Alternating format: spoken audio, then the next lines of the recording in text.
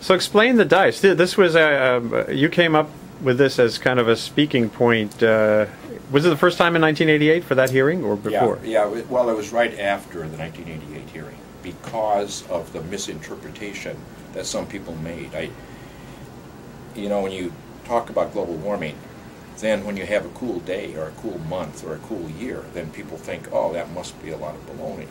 But in fact, the problem is that global warming is relatively small compared to weather fluctuations. So all you can do is look for a change in the frequency of warmer than normal times. And if you average over a season, then it's a little easier to see anomalous temperature change. So what I did was make one die which was supposed to represent normal conditions, which was the 1951 to 1980 climatology. And for that period, the National Weather Service had defined warm seasons, unusually warm seasons, as those which occurred 30 or 33% of the time. And unusually cold conditions are those 10 out of the 30 years that were the coldest. So I had two sides of the die, red for hot, two sides blue for cold, and two sides white for average.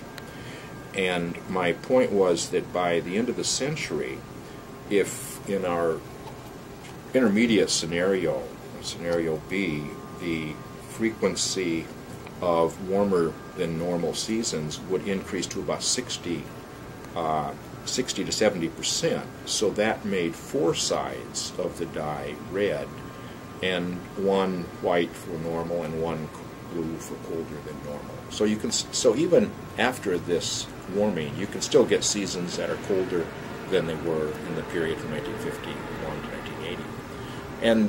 And by the way, this has turned out to be about right. It's now 60 or a little more than 60% of the seasons are in the category that was warmer than normal in 1951 to 1980.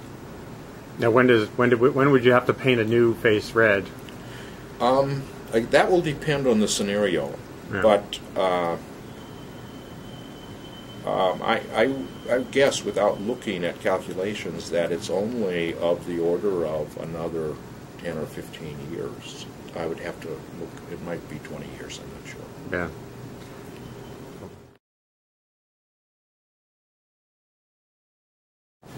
Do you think people largely misunderstood that this is kind of an odds-changing enterprise, not fixing something? I mean, we're not fixing the climate system per se, right? Right. Well, I think that's not a hard concept for people to understand. But then it is we'll have a very unusually mild winter, for example, and I noticed relatives that I had in Minnesota, and people would think, boy, these guys were right about global warming when we had really warm winter with almost no cold weather a couple of years ago. But then a year later, the winter was quite cold. And so people do tend to misinterpret the unusual weather events, even though the chances of having that and the extremity might be related to global warming, but it doesn't mean that the warming is large enough to dominate over natural variability. Well, I think the reason that we didn't really work on solving the long-term energy problem up until, well, we still haven't really begun to do it, is because of the role of special interest. The fossil fuel industry is doing fine, and they will continue to do fine even if there's a limited supply. In fact, that causes the prices to go up and they make more money. Why should they? So if you look at the people in Congress who are arguing against climate actions and against taking the steps that we would need in order for renewable energies to take over, which is where we have to go in the long run, you'll see that many of those Congress people are receive funding or campaign contributions from fossil fuel industry. So here it is 20 years after June 23rd, 1988, and your language has gotten stronger, the data have accumulated, a climate bill has foundered. and presidential candidates are kind of touching on energy, but it's all about gasoline right now. I mean, if you could choose a metaphor, are you Sisyphus, or are you Job, or are you, what are you feeling like these days? Well, that depends on what happens in the next year, because there's a strong similarity, actually an uncanny similarity between the situation 20 years ago and the situation now, in the sense that there is a big gap between what is understood about global warming by the relevant scientific community and what is known by the public and policymakers. And in both cases, we can say what's happening in the climate system with much more confidence than the public realizes. But the big difference is that we've run out of time to deal with the problem.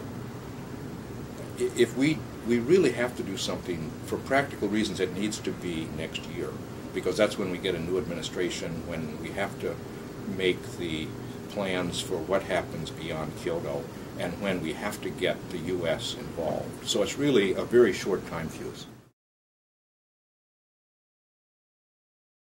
I mean, first of all, you've got to make the scientific case that we are at a very dangerous point. If we don't begin to reduce greenhouse gas emissions in the next several years, and really on a very different course, then we are in trouble. The ice sheets are in trouble. Many species on the planet are in trouble. But the thing that I would really emphasize is that the problem is solvable. We can make the inevitable transition to renewable energies, but it requires a major initiative, and specifically it requires a national low-loss electric grid, a DC grid, a high-voltage DC grid, one which you should bury so that people don't object to the impact on the views on the environment. And we can do that. The technology is actually available to do that, and we could do it in less than a decade.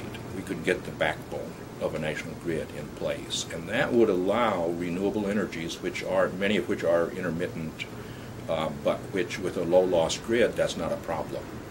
And so how would you make the case? A grid is kind of a wonky, invisible thing. How do you make that case? Well, it's pretty simple. I mean, it's like saying the national highway system in the 1950s. We decided on that, and we did it. And we could do this. Or it's like the moon program, which Kennedy described. It's a simple concept, and the president who has, the authority, a new president, could take that as his major, or at least one of his major actions, and he should do it next year because we're running out of time.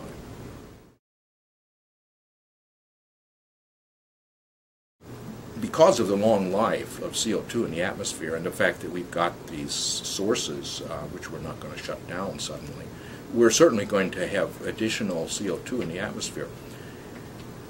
Well, if we would phase out coal, except where we capture the CO2 by 2030, then because of the finite volume of oil and gas, we could get back to 350 within 100 years, provided we didn't exploit unconventional fossil fuels. And what about the China question? What do we do? What can we do that's most influential? China is inappropriately made a scapegoat in this case, because what causes the climate change is not today's emissions, it's today's atmospheric composition. And we are primarily responsible for the excess carbon dioxide in the atmosphere, more than 3 times more than China, and actually on a per capita basis more than an order of magnitude more responsible. So to blame China and say we have to wait for them is nonsense. Oh, well, yeah, in the short term, we have to have a moratorium on new coal-fired power plants. And that should start in the United Kingdom, the United States, and Germany, in my opinion, because those 3 countries are the most responsible for the excess CO2 in the atmosphere on a per capita basis. And actually, it's in that order: United Kingdom, United States, and Germany, because the UK started on Industrial Revolution. soonest, and some of that CO2 is still in the atmosphere. Yeah. So, so that's why I wrote a letter to the Prime Minister and to the Chancellor of Germany, trying to convince them if one of the three countries would take the first step, then probably we could convince the other two, and then eventually the European Union, and get the ball rolling. But we really need to stop building coal-fired power plants, because they tend to sit there for 50 and produce CO2 for 50 or 70 years. Yeah. And every day one of these big plants will burn 100 rail cars of coal.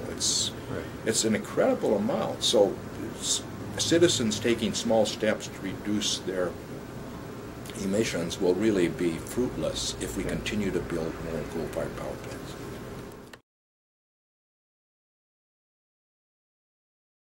Do you ever wake up having regrets about stepping so far into the realm of policy and messaging as opposed to just hunkering down and doing your I only regret that we haven't got the story across as well as it needs to be. And I think we're running out of time.